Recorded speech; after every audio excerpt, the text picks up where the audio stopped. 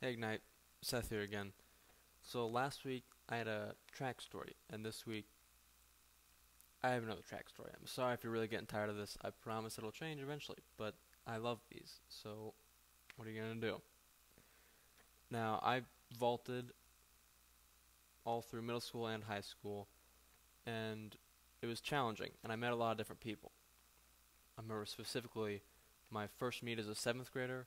I met a vaulter when we were warming up who was vaulting higher than everyone else, levels above everyone it appeared to be. And he didn't talk to any of us either. He would just vault and then run back to his coach, say something, and then he'd get back in line and just wait to go. Wait to go run and jump again. And I immediately judged him as someone who was stuck up. He thought he was too good for us. That's what I believed he was thinking. After just a tiny bit of time after we'd warmed up, he actually came up to me and he started talking to me. And he talked to me about pole vault and how I enjoyed it, and then he went on to everyone else. And he was actually really nice, and he was actually getting to know everyone just right after his warm-ups. I had misjudged him instantly just because of the one action of not talking to us at the beginning.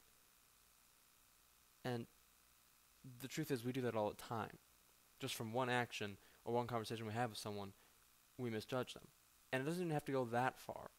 I mean, just by someone's clothes, you can judge them, or just by how much money they have. If you see someone paying for something that you're like, they can't do that. Like, there's way too much, they have way too much money. And so then you put them in a category in your head. Or they wear their hair a different way, some way that you don't like, or you think's bad. And so they're in a different category. Or maybe they have expensive shoes.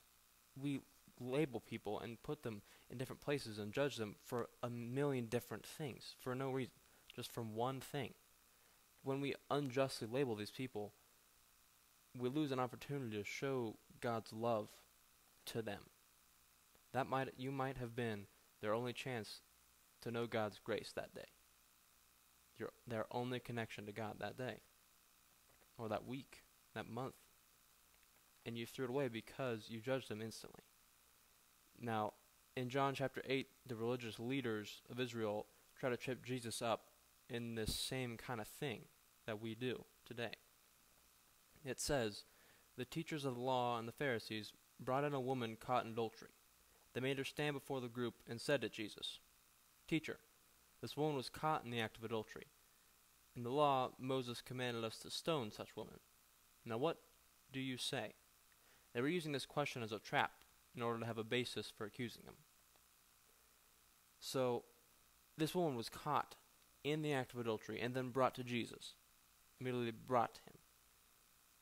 Because of the tradition of the law, the leaders believed they had the right to stone her and kill her. What they had done is label her.